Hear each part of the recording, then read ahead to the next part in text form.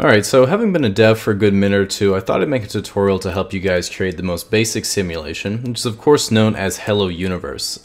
This program obviously isn't too complex, but it's got everything you need to be able to integrate yourself and play through on the planet Earth as the human player type.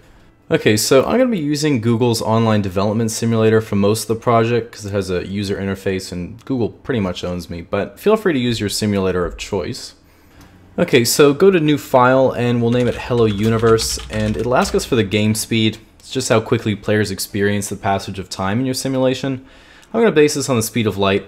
Doesn't really matter what you choose, I just usually prefer to code in C.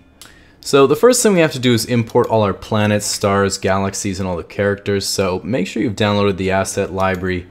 Most of the universe is going to be empty, so storage won't be a problem. That's why we call it space.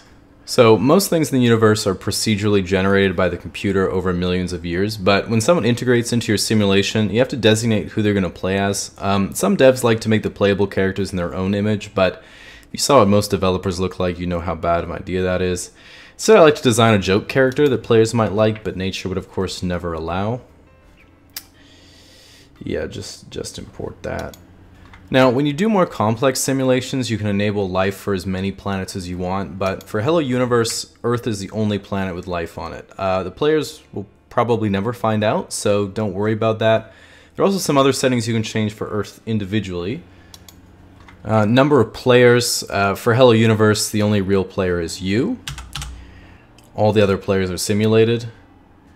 Difficulty. This is just how hard it is for you to get through the day. Yeah. Okay, now keep in mind that simulations tend to run pretty processor heavy. You might have heard the programming quip, you need more than one thread to make the fabric of space and time. Like most niche interest jokes, I don't find it funny, but I at least understand it. Simulations use fewer resources the longer they go on for, but if you have a lot of them running simultaneously, you can free up some resources by deleting some of the older players. Okay, so next are the universe settings, and we have map size. It's how big you want the observable simulation to be when players go in.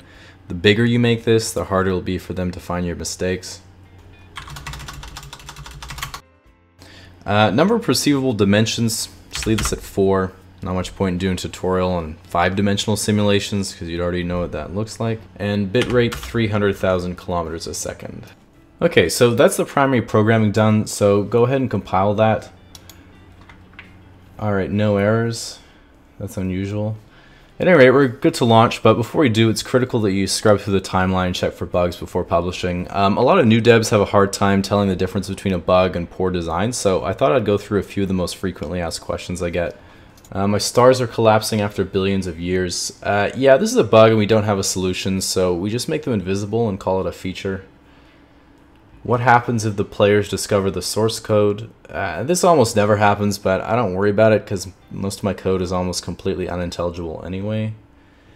What happens when the simulation is over? You get a screen to choose your payment method and you can see the high scores. Okay, so let's get back to our program. Go ahead and hit run, and it's as easy as that. Just remember, you can't patch the simulation once it's started, so no interaction is possible from outside the program. But you can always integrate yourself and go through as a player.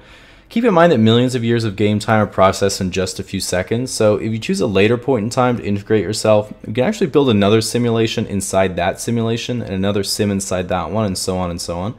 I think that's called inscription or encryption or recursion, or might just be a nested loop. It's not really my field.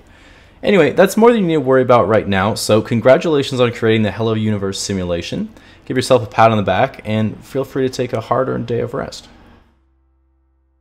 So today's video is sponsored by Audible, and I was going to suggest using this free book credit at audible.com/explain for something a bit more on topic, but I actually just saw the movie It, and I've been really wanting to read the book until I realized the "You'll Float Too" tagline is because the book's the size of an aircraft carrier. So I went on audible.com/explained, signed up for my own 30-day free trial because I've never used Audible before, and got 45 hours of book for free that I don't have to carry around.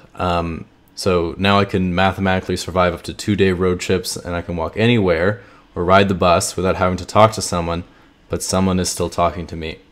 So again, if you'd like to take advantage of that, you can sign up for a free 30-day trial and a free book at audible.com/explained, or you can follow the link in the description.